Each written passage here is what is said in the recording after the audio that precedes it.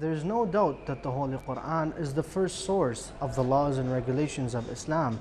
This is not to say that the verses in the Holy Quran are not limited just to laws and regulations. Hence, the noble book consists of hundreds of different types of issues which are presented by Allah subhanahu wa ta'ala and introduced to the Holy Prophet of Islam. But a part of the Quran is said to have consist of 500 verses out of 6,660 verses of the Holy Quran that talks about regulations. This makes it 13% of the Holy Quran, which discusses laws and regulations in Islam. However, many individuals believe that the Islamic laws derive from hatred and radicalism. This is why my esteemed guest and I have dedicated tonight's episode to examine the theory of Usul Al-Fiqh in light of the Quran. Respected viewers, brothers and sisters in Islam, Assalamu alaikum wa rahmatullahi wa barakatuh. Welcome to the 12th episode of Live from Karbala Ramadan series with me, your host Ahmed Ali. This very controversial topic will be discussed by my esteemed guest who has joined me over the past few episodes, Sayyid Hossein Al-Qazwini. Assalamu alaikum, Sayyidina. How are you? Alhamdulillah. Alhamdulillah Rabbil Alameen. Sayyidina, the past 11 episodes, or the 11 nights that we have been discussing the topics, if you can say, the most controversial topics which are mentioned in the Holy Quran. We varied from infallibility, Ramadan in the Quran, and many other topics. The respected viewers can check out the channel's YouTube page and see all 12 previous episodes. But Sayyidina, somewhat are related. Every episode is somewhat related to the next or the previous episode, which makes it very, very interesting to watch and very interesting to hear what you have to say. But for us as Muslims, from the early days of Islam, Muslims have always used the Quran as the prime point or the prime reference to their laws and regulations and what they have to do on the daily basis, whether prayer, fasting, so on and so forth. But some state that Usul Fiqh is a theory derived, is a theory of derived laws or justification of existing laws. So if we can break it down before we get into what jurisprudence is and whatnot, if we can talk about what is Usul Fiqh and what's its important today. أعوذ بالله من الشيطان الرجيم بسم الله الرحمن الرحيم الحمد لله رب العالمين وصلى الله على سيدنا محمد وآله الطيبين الطاهرين. اللهم صل على. No doubt that the science of Usul al-Fiqh, if we could call it a science, because there are some that dispute that, yes, it's not a science. Usul al-Fiqh, which is accepted in both the Sunni school of thought and the Shi'ite school of thought as a means of deriving Islamic laws. No doubt that it exists in both schools of thought, yes, and scholars from both schools of thought study, teach, write, research in Usul al-Fiqh. Yes. Usul al-Fiqh literally means the principles of fiqh. Fiqh means jurisprudence. Yes. So that makes Usul al-Fiqh the principles of jurisprudence. Meaning that if a person wishes to derive laws, Islamic laws, and not be a muqallid, not be an emulator of a specific scholar, a specific jurist, a specific scholar. In the Sunni school of thought, you would be a muqallid of the four Sunni Imams, yes, Abu Hanifa, Malik ibn Anas, Ahmad ibn Hanbal, and Shafi'i. In our school of thought, you would be a muqallid of one of the jurists and mujtahids.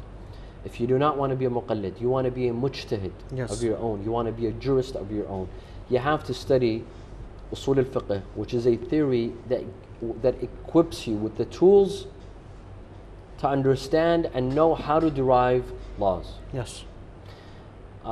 These principles and laws, for example, tell us, can we depend on narrations or not? Can we depend on the apparent meanings of the Quran or not? Consensus, yes, ijma', does it have any value or not? The Sunnah of Rasulullah, should it be taken or should it not be taken? The Sunnah of Ahlul Bayt, their words, their actions, their tacit approval, should it be considered? Does it have authority or not?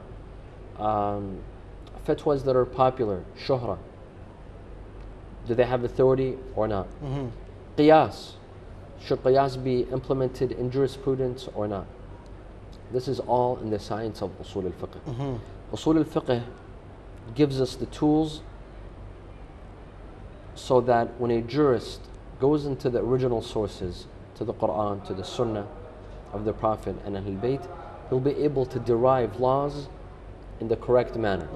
He'll be able to understand what the Quran is trying to say regarding Islamic laws and what Rasulullah is trying to say regarding Islamic laws. Now there's a debate that is Usul Al-Fiqh really a theory that actually gives a jurist the ability to derive laws, or is it merely a way of justifying laws that already exist? Yes. There are some that believe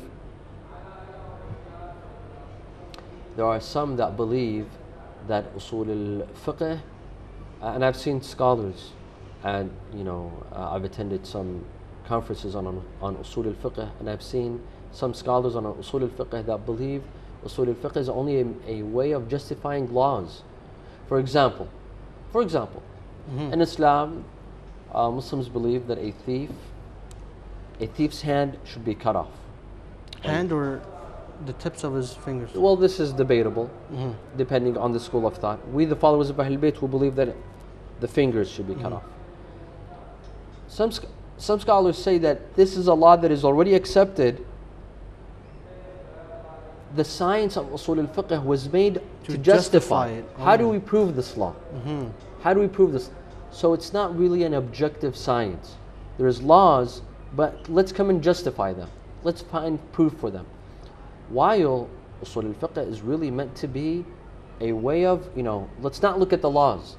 Let's see how do we derive those laws, and then what is the law that do we arrive at? That's a different story. So Usul Al-Fiqh equips you with how to derive a law. But what is that law that you arrive at that should not be important? While this notion, this opinion, says that no, we've already accepted a set of laws, and Usul Al-Fiqh, we're only trying to justify them. But isn't that the same thing? Because you're arriving at for example, take eating specific meat. Some people say that it's halal, some people say it's makruh. They arrived at different, but yes, some do come to the same point, yet they're both mujtahid. Right. They've both reached that point. So aren't they justifying the same rule? No. This opinion is stating that we've already accepted a law. For example, that the meat of Christians and Jews is haram. Now let's find proof.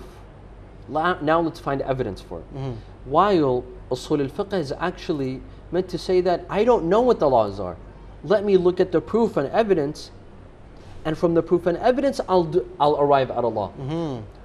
And that law I will accept, whether it says that the meat of Christians and Jews is halal or it's haram. This is the objective way. And this is what Usul Al-Fiqh is meant to do. Usul Al-Fiqh is meant to be objective. It doesn't matter what the laws are. That will come at the end. Usul Al-Fiqh gives you a bunch of tools. The apparent meanings of the Quran, the Sunnah, Ijma', Qiyas, depending on some schools of thought, Shuhra. Use these tools to derive laws. Now, what is the law that you arrive at? You'll have to accept. Don't try to justify that law. In other words, don't pick the law first and then try to find evidence for it. No. Look at the evidence and see where the evidence takes you. You see? So now it makes sense. We see the difference, yes. Yes. We argue for the latter, that we look at the evidence and proof. Where it takes us, we will have to accept. We don't choose to? Well, yes. If this is proof and evidence that is provided by us, by the Quran and by the Sunnah, we'll have to accept the ending result. If the ending result is such and so act is haram, we'll have to say that it's haram. If we arrive that it's halal, we'll say that it's halal. We don't choose the laws first that that conform to our taste, and then we try to find proof and evidence for it. For example, there are some that believe music is halal. He's come to a conclusion that music is halal.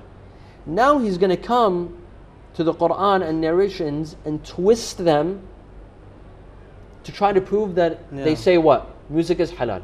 This is not usul al-fiqh. This is not objective usul al-fiqh, unbiased usul al-fiqh. Usul al-fiqh is that you're given tools and you work with those tools objectively without looking at the end. Yes. You look at the proof. You look at the evidence. What does the proof and evidence tell you? Yes. And whatever the end result is, you accept it. You know, it's like, let me give you a final example and we'll move on. It's like a teacher, a college professor that likes some students, right? Before he looks at the final paper, he reads the names. He reads the names. When he reads that it's his favorite student, right away he's decided that he's going to pass this student. So when he reads the paper, he'll find the good aspects and give a blind eye to the bad aspects of the paper, and he'll give a passing grade. While this is not an objective teacher. Definitely. An objective teacher should not look at the name of the one who writes the paper. Should look at the content. It could be he should look at the content. It could be his favorite student, or it could be the troublemaker that sits in the back and always makes noise and plays with his phone. And if the content is good, he has to give a passing grade. Definitely. And if the content was bad, he has to give an F, even if it's his favorite student. This is what usul al-fiqh does. It gives us tools to use to derive Islamic laws. Islamic laws and regulations. Why is it so important today? Why is usul al-fiqh so important today? Because usul al-fiqh gives us the opportunity, it gives us the chance to review certain laws that previously were taken for granted. Today, usul al-fiqh gives us a chance to reread certain laws. Allah, such as? For example, the purity of people of the book, Christians and Jews. Are they pure? Are they najis? Yeah. That's debated. Up till a century ago, less than a century ago, all scholars said that Christians and Jews are impure. They're najis, based upon their reading of the Quran and the Sunnah. Today, most scholars are saying the opposite, that Christians and Jews are pure. They're tahir. They're not najis. In fact, some are saying that not even Christians and Jews, even mushrikeen, polytheists, even if you worship an idol, you could be considered a tahir. This is a reading. I'm not saying that I support this reading, but this is a reading. Why? All thanks to usul al-fiqh. Which one do you support? Who am I to give an opinion? Well, definitely. But I mean, from I know that you... Based on my readings. Based on your readings and based on my readings, the I think that saying Christians and Jews are pure and tahir, it conforms to the Quran and to the narrations of Ahlul Bayt. Yes, I've read that. I've read various scholars and jurists that have stated this and yes. Superior. Mushrikeen, that's another story. It will require more proof and evidence. Yes. There is proof, but it needs to be supported. It needs more proof and evidence. My point is that there's a lot of issues today that we could reread them, we could reanalyze them, and we could reach different conclusions. For example, one of the cases today that we're dealing with, the execution of homosexuals, a person who is caught in a homosexual act. We have come to know that Islam says he must be executed. But is that really the case? Today, perhaps if we reread certain narrations, a scholar could come and say that, for example, this law is not mentioned in the Quran. Nowhere in the Quran does it say that a homosexual has to be killed. This is one. Two, the narrations, perhaps there was one or two instances in which a homosexual was executed. Does that mean that all homosexuals should be executed in the eyes of Islam? No. So perhaps a jurist can come and reread, reinterpret. What is this narration trying to say? Was it a historical event? Should we read it in its context, in a specific historical context, or is it a general narration? This actually happened in history, where they executed a homosexual. I don't know, but There are some narrations that say this homosexual should be executed. Is this narration correct? Is it authentic? Should it be accepted? Is it general? This all has to do with the usul al-fiqh. But yesterday we all has to do with the usul al-fiqh. Yesterday we talked about repentance. What if this person is a homosexual, but yet he repented? Yes, there are some that have that opinion, that if he has repented, there is no execution. No, I'm saying that even if he hasn't repented, yeah, I mean, does he still deserve capital punishment? This requires a rereading. There are some that can come to the conclusion that no.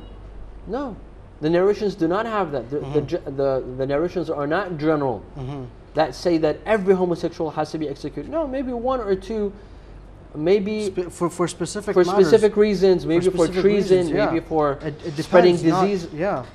So what I'm trying to say, that this all falls into usul al-fiqh. Yes. This shows the importance of usul al-fiqh, that many laws could be reread, that many laws, that had a meaning today, if we reread them, they could have a different meaning. Yes, definitely. So it plays a major role. And a lot of the principles of usul al-fiqh are found in the Holy Quran. Yes. They're found in the Holy Quran. Many.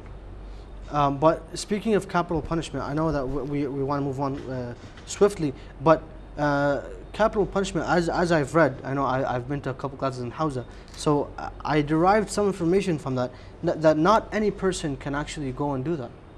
It requires a specific imam, a specific leader. Capital punishment, in general, I'm not talking about homosexuals or treason. In general, yes. In general, capital punishment, which is part of hudud, the punishment system in Islam, it is only done by the imam, infallible imam.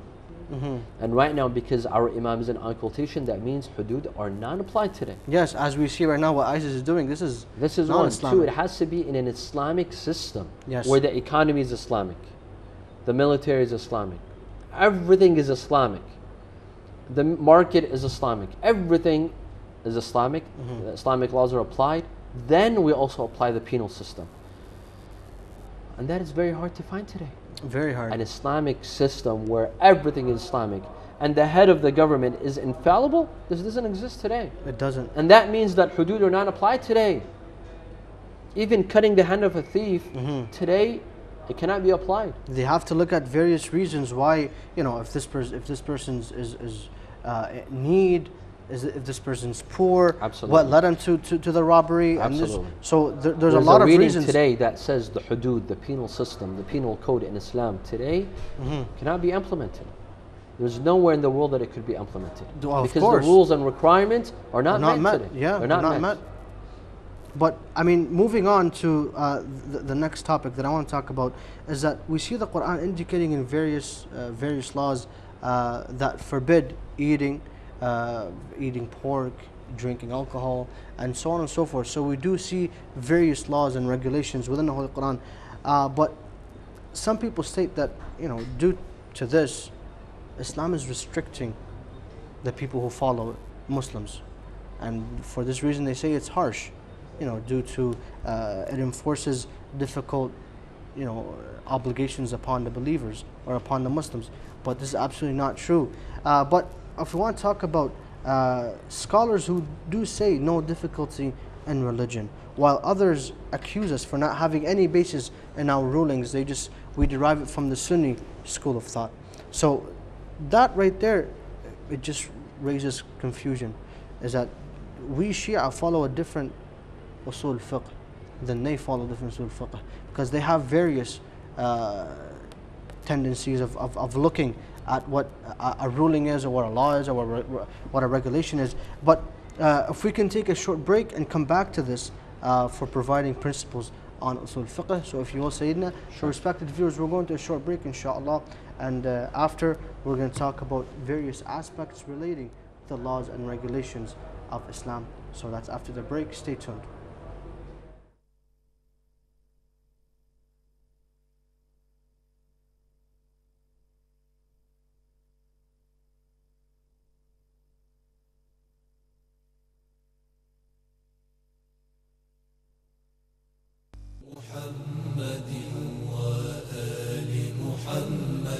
اللهم صل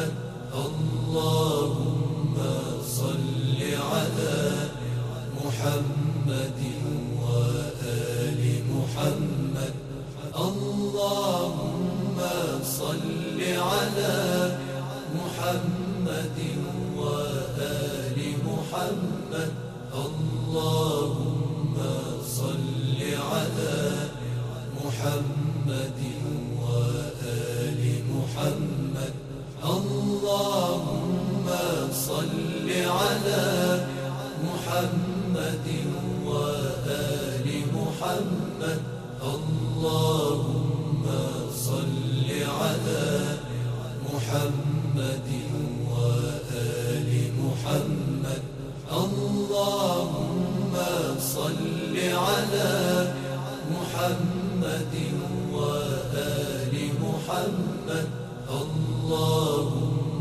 صل على محمد وآل محمد اللهم صل على محمد وآل محمد اللهم صل على محمد وآل محمد اللهم صل على محمد وآل محمد اللهم صل على محمد وآل محمد اللهم صل على محمد وآل محمد اللهم صل على محمد وآل محمد اللهم صل على محمد وآل محمد اللهم صل على محمد وآل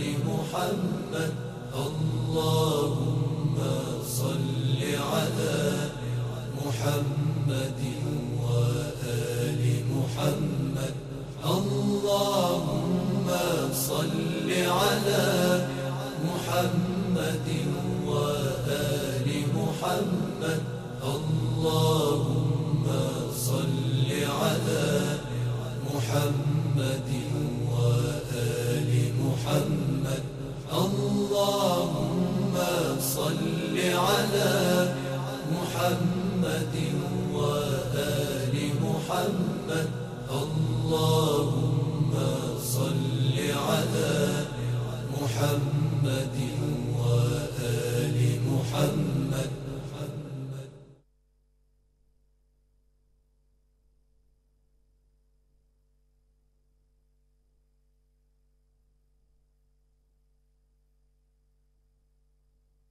سلام على آل طه وياسين سلام على آل طه وياسين سلام على آل خير النبيين سلام على آل خير النبيين لبيك يا وهاب يا تواب يا كريم لبيك يا فتاح يا رزاق يا عليم لبيك يا وهاب يا تواب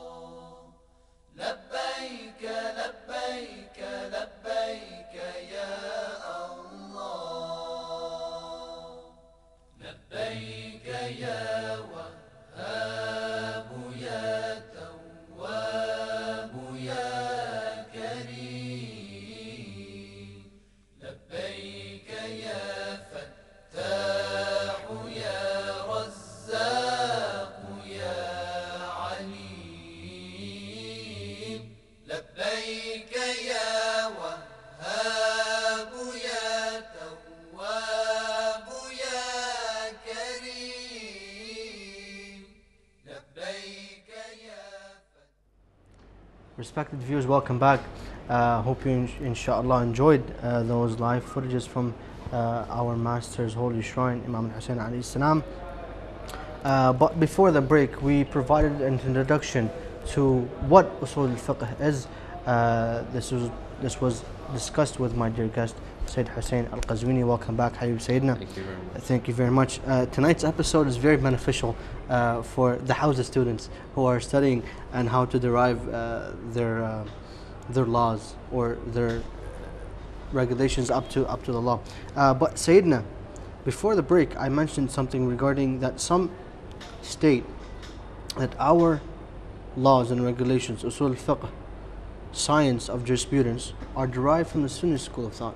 Historically, did the Shia Usul Al-Fiqh derive from the Sunni school of thought, or is that something else? This was an accusation made by the Akhbari school of thought, specifically Mullah Muhammad Amin al-Istirabadi in his book Al-Fawaid al-Madaniyah. He made this accusation against Al-Allam al-Hilli. Al-Allam al-Hilli was, a giant in the school of, in the science of Usul al-Fiqh. He wrote Mabadi al-Usul, Tahdib al-Usul, Nihayat al-Usul, and he brought new things into Usul al-Fiqh. For example, he was the first to divide the categorization of hadith into four: Sahih, Muwathaq, Hasan, and Da'if. This was unprecedented before. Before, the hadith was either considered Sahih or Da'if.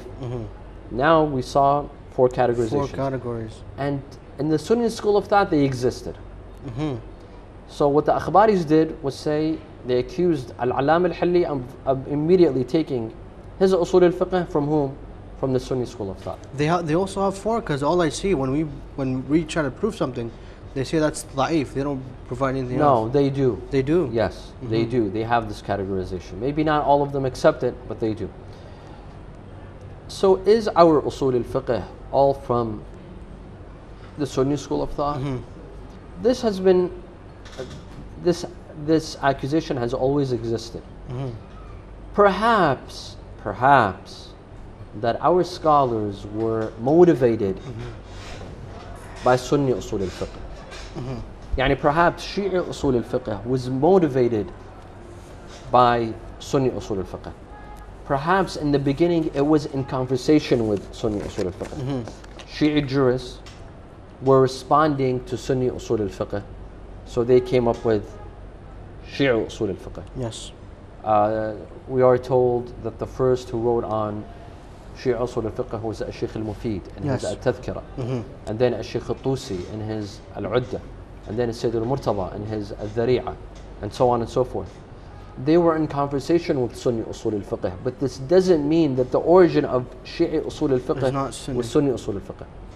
And even if it was, even if Shi'ite Usul Al-Fiqh was motivated by Sunni Usul Al-Fiqh, I mean, they're both derived from the Quran. They're both derived from the Quran. Shi'ite Usul Al-Fiqh, at least to say that it's derived from the Quran. And even Sunni Usul Al-Fiqh, many of their principles, many of their usul, they derive it back to the Quran. But did they understand the Quran correctly or not? That's another story. That's another story. They even claim that qiyas has its roots in the Quran, depending on their reading. But when we come to the Quran, we see no, on the contrary. On the contrary. Quran refutes qiyas. I mean, analogy, speaking of qiyas, Yes. it's something out of the four sources of Al-Hanafi, where he sets the book, the Sunnah, consensus, and analogy. And analogies is forbidden. And in the Shafi'i school of thought. In the Shafi'i as well as in Hanbali, but not so much in the Hanbali as much as Shafi'i. But, I mean, that's not even stated in the Quran. Analogy, that's something back to our human minds. Right. You can't, if you actually want to take analogy into perspective, half of the stuff that we think of is wrong. In fact, the Quran gives us a general principle that says, إِنَّ الظَّنَّ لَا يُغْنِي مِنَ الْحَقِّ شَيْئًا. Wow. That presumption will not let you reach the truth. And that's what they believe in. Yes, because analogy is... It's an assumption. It's an assumption. They say that this subject matter has this law, this subject matter is close to that subject matter. They're very close. So this subject matter has to have the same law. Or the same law. It has to have the same law. Because they're similar, these two look alike. If this has a law, this has to have the same law. طيب. All that gives me is a presumption. Yeah. It gives me an assumption, conjecture, Yes. that it has the same law. But it doesn't give me qat', it doesn't give me knowledge and certainty that this indeed has the same law as this. Yeah. And the Quran says, إِنَّ الظَّنَّ لَا يُغْنِي مِنَ الْحَقِّ شَيْئًا. Can you provide an example of that? Sure. For example, urine is considered najis. Blood is also considered najis. If a person during his salah, he,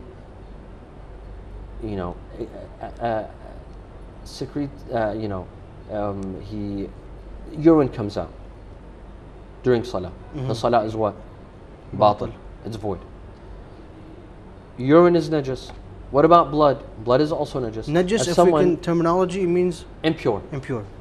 If blood comes out during salah as well, someone bleeds in the middle of salah, is the salah void? No. They say yes.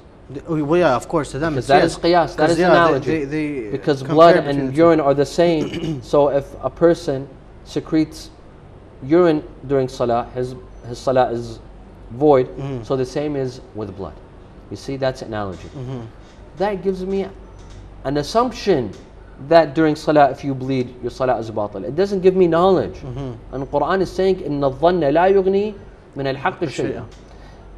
And this is a general law. When you come to Islamic law, in deriving an Islamic law, you have to have certainty. Yes. The tool that you use, you have to have certainty. It gives you certainty in order to derive an Islamic law. Otherwise, if it's just conjectures, if it's just assumptions, if it's just presumptions, then it's not applicable. Now that we've cleared that up, if we can talk about examples of the principles of Usul Al-Fiqh, if you can provide some, that would be great. Sure. There are several principles in Usul Al-Fiqh that are applied. Their roots are found in the Quran. For example, Hujjiyat Khabar Al-Wahid, which is the reliability on a truth-telling person. The ability to rely on someone who's truth-telling and is reliable and doesn't lie. We could rely on him to transmit a hadith of the Prophet or Ahlul Bayt. How did the narrations of the Prophet and Ahlul Bayt reach us? But how do you assume this person is trustworthy? That's another story. We have to prove that he's reliable. We have to prove that he's reliable and trustworthy. Here, scholars of Usul Fiqh say that we could rely on him. So if so-and-so comes and says that I heard the Prophet say that, for example, Salatul Subh is 2 units, not 3, and not 1. We could rely on him. If, it's a chain, because we don't see Rasulullah now. We're not living at his time. It's a chain of narrators. Each one says that I heard this person tell me, that person told me, that person told me that Rasulullah stated so and so. Yes. This is a chain of akhbar ahad. Who said that we could rely on them?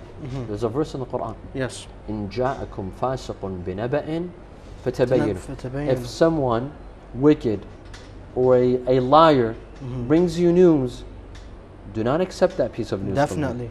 Meaning what? You have to go and check for certainty. It means that if the verse is saying, if a liar gives you a piece of news, do not depend on it.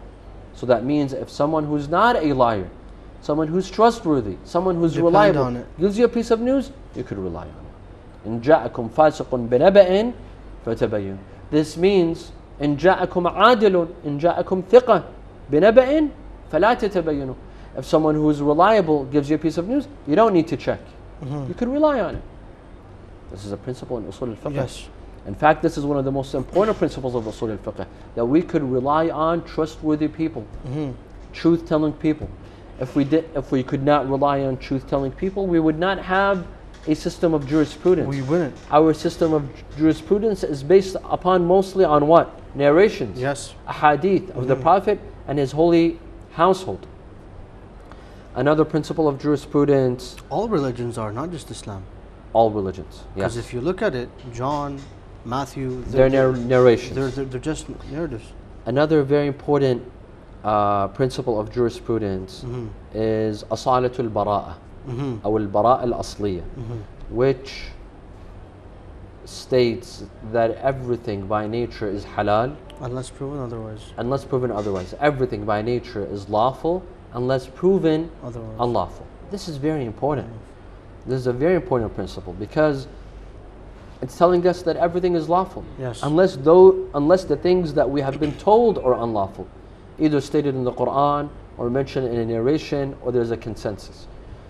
In fact, this principle makes life a lot easier, because if it was the opposite, if everything was unlawful unless proven lawful, Wow. life would have been a living Misery. hell. It would have been a misery. It would have been miserable.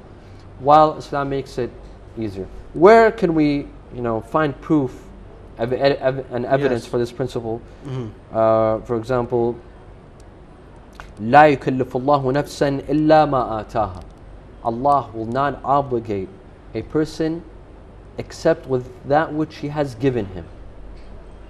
So if He's given a group of laws, a set of laws, He will judge him according to those laws. He will not judge him according to laws that he has not received.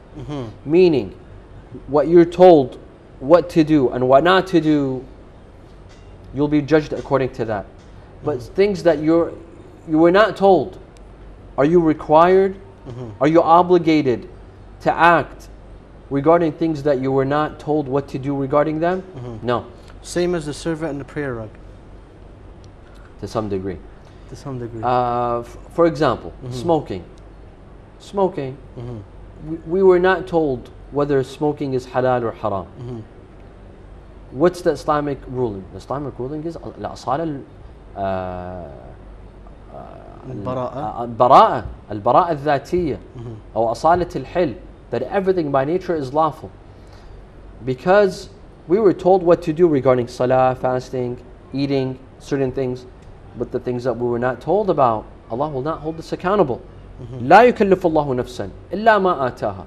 We will be held accountable on the things that we were told about. The things that we were not told about will not be held accountable. So how come jurists, speaking of smoking, how come jurists, say that this is unlawful? The act of smoking. Most jurists do not say that smoking is unlawful. Some say, based on their reading of certain narrations and certain verses, based on a reading. That's the beauty of Islam. That's the beauty of ijtihad, the door of deriving laws. It's based upon readings. How you understand. Your understanding of the Quran might not be the same as my understanding of the Quran. We'll read the same narration. You'll understand the narration in one way, I'll understand it in another way, and Allah will judge us according to our understandings. That's the beauty about it. طيب. In another narration, in another verse, وَمَا كُنَّا مُعَذِّبِينَ حَتَّى نَبْعَثَ رَسُولًا. We will not punish a group of people unless we send a messenger for them to deliver the message. So if you haven't been delivered the message, Allah will not hold you accountable. I'm sure that smoking has a ruling, Yes. that it's either halal or haram. But since I don't know about the ruling, I will not be held accountable. Whatever it is that you don't know the ruling on, of course, after doing your research, not before doing the research, after you've done your research and you haven't found a ruling, you haven't found a narration, a verse regarding that subject matter, you will not be held accountable. This is called asalatul bara'a. We have أصالة الاحتياط. أصالة الاحتياط. أصالة الاحتياط, which was backed by the akhbaris. They say that, on the contrary, we have to be cautious in everything. Everything by default is haram. Everything by default is unlawful, unless proven lawful. So they switched it. switched it. Or they say that everything by default is mandatory unless proven not mandatory. So if there's something that you assume could be mandatory, then you should consider it mandatory and obligatory unless proven that it's not. They support their arguments by some verses. اتقوا الله حق تقاته. Be pious of Allah to the best of levels. حق تقاته. فاتقوا الله ما استطعتم. Be pious of Allah as much as you can. Some akhbaris say that this means that anything that you assume is haram, consider it haram. Anything that you assume is mandatory, consider it mandatory. Don't just sit there and say that, well, I don't know. I don't know. I didn't know that this is haram. I didn't know that this is wajib. No, act upon it. If you assume that it's haram, consider it haram. If you assume that it's mandatory, consider it mandatory. Of course, here in this program, we're not reaching conclusions. This is, this program is not meant to say that who's right, who's wrong. We're letting the viewers we're just to decide. We're just not even that. We're trying to make the case that the principles of Usul Al-Fiqh can be found in the Quran. There's a basis for the Usul Al-Fiqh in the Quran. Well, we didn't get them from Greek mythology or Greek philosophy, or we imported Usul Al-Fiqh. No, Usul Al-Fiqh has basis in the Quran. The Sunnah of Rasulullah. Does the Sunnah of Rasulullah have authority? Meaning that if something is proven to be the Sunnah of Rasulullah, is it binding upon us to act according to it or not? There are some verses that say yes, that take the Sunnah of Rasulullah. Ya ayyuhalladhina amanu ati'u Allah wa ati'u al-Rasul. Obey Allah and obey the Prophet. This means that anything that the Prophet says is binding. Yes. Anything that is proven to be part of the Sunnah of Rasulullah is binding. ما آتاكم الرسول فخذوه وما نهاكم عنه فانتهوا. Anything that the Prophet orders you, do it. Anything that the Prophet forbids you from doing, don't do it. This is basically telling us that the Sunnah of Rasulullah is binding. This is part of Usul Al-Fiqh. If we prove that this is the Sunnah of Rasulullah, then we use it in Usul Al-Fiqh. If we discover that so-and-so was the Sunnah of Rasulullah, this has results in fiqh. Yes. So certain things will become mandatory. Absolutely. Other things will be forbidden based on the Sunnah of Rasulullah. Also, the narrations of Ahlul Bayt, are they binding? If the Ahlul Bayt said something, for example, if one of the Imams of Ahlul Bayt says do this or don't do that, is this binding? Does it have an authority? Does it have a hujjiyah or not? We, the followers of Ahlul Bayt, we say yes. We believe that every action that they do, they stand up, they sit down. Every act that they do, they speak or silence, is an action of obligatory upon them. And they should be obeyed. Yes. And the Ahlul Bayt should be obeyed. While in the Sunni school of thought, the Sunnah of Ahlul Bayt has no significance. Yes, they're considered pious scholars, but are their sayings binding? Is their Sunnah binding? Is it hujjah? Can it be applied in Usul Al-Fiqh? Can it be applied in jurisprudence? No. While we can argue in the Quran that there's the basis. There's basis for saying that the Sunnah of Ahlul Bayt is binding. إنما يريد الله ليذهب عنكم الرجس أهل البيت ويطهركم تطهيرا. That you, the family of Rasulullah, you've been purified. You are sinless. Now, if we prove that the Ahlul Bayt are sinless, as we did in previous lectures, if we prove that they are sinless, that means anything that they say is not a lie. Definitely. So if they say this is wajib, this is mandatory, and that is forbidden, that means they're not lying. Yes. That means they should be taken. They should be obeyed.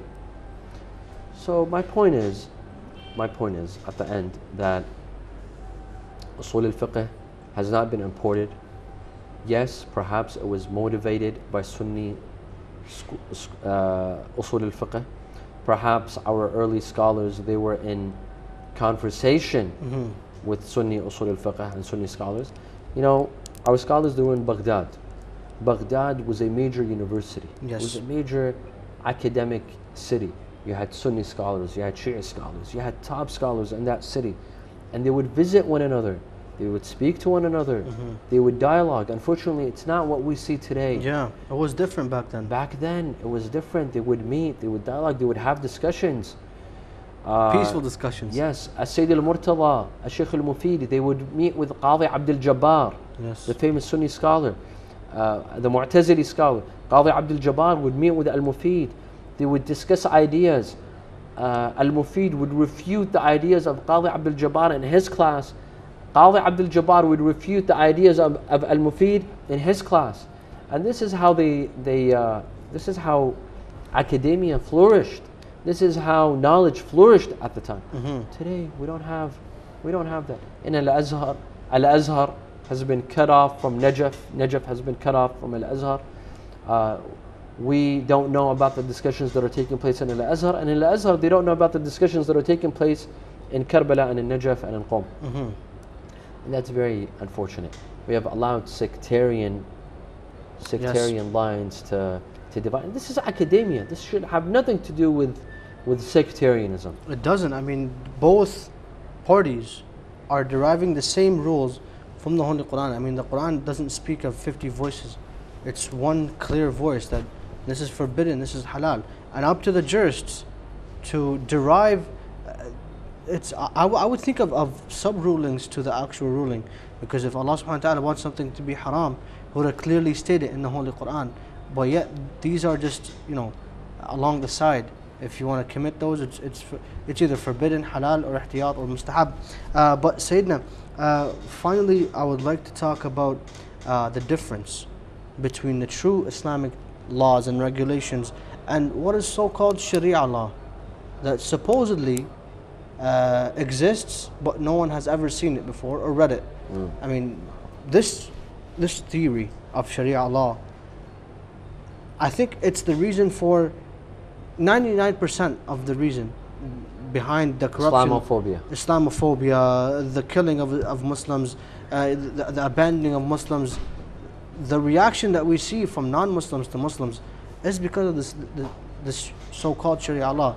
Does it exist? Does it not exist? What they mean by Sharia law in the West is killing an apostate, killing a homosexual, cutting off the hand of a thief, stoning a person who commits adultery, which are called hudud. Which Capital punishment. Capital punishment or hudud, the penal system. Yes. First of all, we said that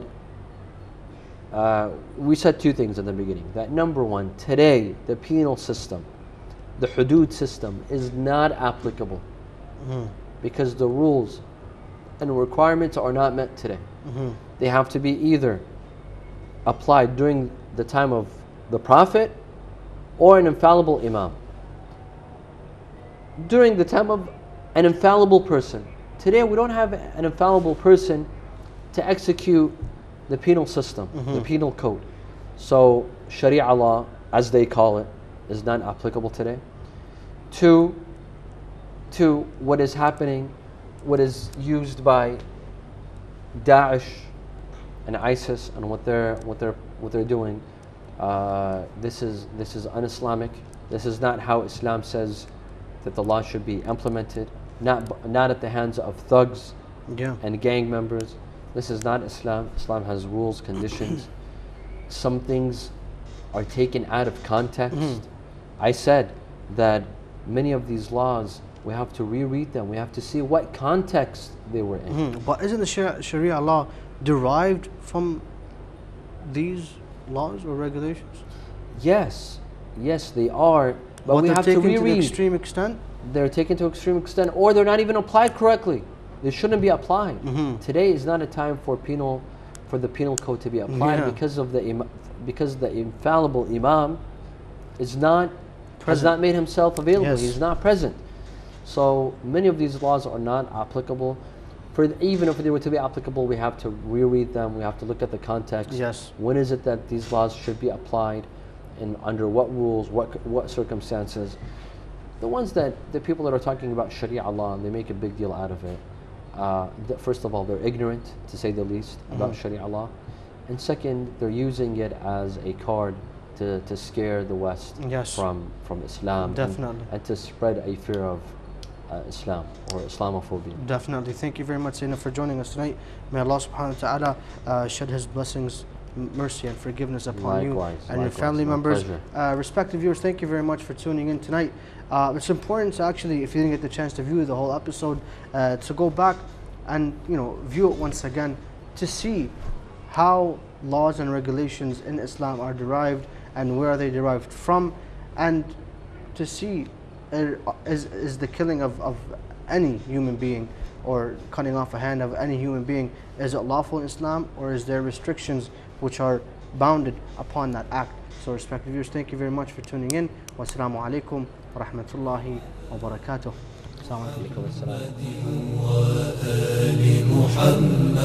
اللهم صل على محمد وآل محمد اللهم صل على محمد